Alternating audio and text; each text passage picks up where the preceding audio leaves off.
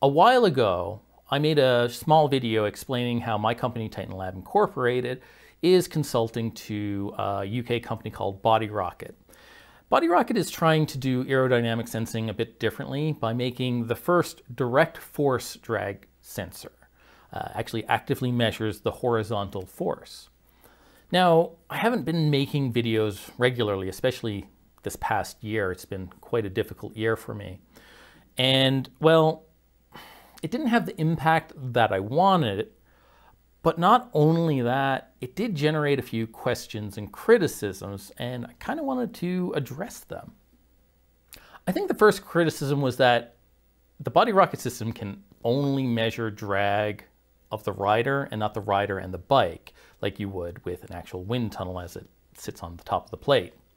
And while that is true, the thing you have to think about is you're comparing it against Pitot tube drag estimators, which they themselves can't actually measure drag force at all. So this leads me to an important thought, and we've got to recap a little bit here. A real wind tunnel uses its own Pitot tube and basically a big extractor fan in order to have a closed loop control system to maintain a targeted speed. Once it's at and stable with that speed, the wind tunnel has a load cell, or some have a force restoration balance, which is a much more accurate way of measuring forces, but the load cells are still really good. To measure the horizontal force of basically anything that is mounted on top of it. The BodyRocket load cells, they can work basically anywhere. There's nothing stopping them from taking them off the handlebar and saddle and putting them below the wheels and validating it against the wind tunnel. But that's just validating a load cell, and there's frankly a lot better ways of doing that with calibration fixtures. What it does allow is testing in a wind tunnel to correlate things like the rider and the bike compared to the combined system. So it gets to allow you to extract those elements from one another. Future Keith here. I just wanted to do a little explanation of how you would do a basic validation with the BodyRocket system, and that is you would run the bike by itself and then run the bike with the rider. And the BodyRocket system will only see the rider, and the difference of the first and second run would therefore correlate, should be the same additional drag. Now, there might be a little more to it because aerodynamics are complicated, but that's pretty much the basics there, in case you didn't catch that from my last video. Now, in the real world, what's the most important thing that you can do or change while you're on the bike? Well, it's only your positioning. And being able to be fed back that information and hold your position, that's pretty valuable for competitive athletes. Now let's compare that to how you would use a Pitot tube drag estimator in a wind tunnel situation and test it. Imagine the wind tunnel again. We have our Pitot tube and our control loop, our straighteners, our diffuser, and then we take our rider and their equipment and their bike and we plunk them down on top of the load cell. Now that rider is going to need a little bit of resistance, so we're going to have to kind of plunk them onto a trainer, and since it's just a bike trainer, I guess we can control it. So the Pitot tube concept is based on Newton's second law. Sum of the forces is equal to mass times acceleration, and inside the wind tunnel, we're not going to have any appreciable mass change, and we're not going to have any change in acceleration. They're locked down to that load cell. There's not going to be any slope or elevation gains, so we're basically left with the sum of the forces is equal to the aerodynamic drag. I'm drawing out the failure point here, is that now power and the wind speed, and thus the aerodynamic drag, those are two completely independent things.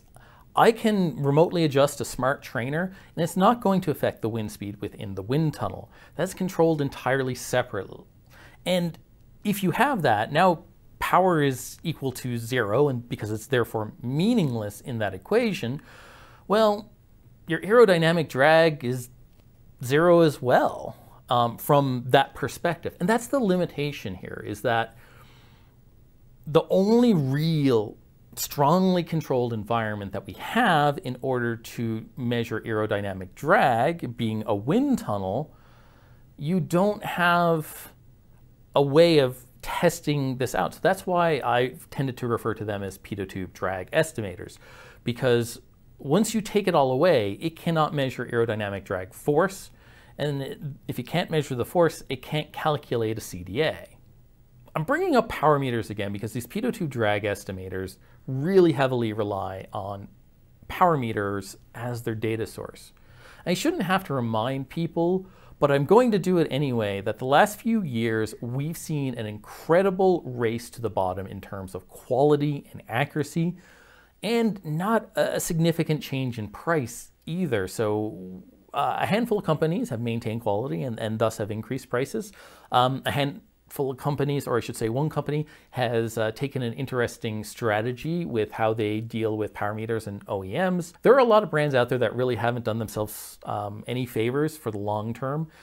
And basically, if you are at the point of where you're searching for a power meter, especially newer ones, and you haven't seen a new review on Rainmaker's site, dcrainmaker.com, or Shane Miller's YouTube channel, GP Llama, if you haven't seen reviews for what you're looking for, like modern reviews, not just, oh, it's the same tech on a different crank. If you haven't seen reviews for the generation of cranks that you are buying on, you really need to be wary, because if you don't see one, you can bet they're probably hot garbage at this point.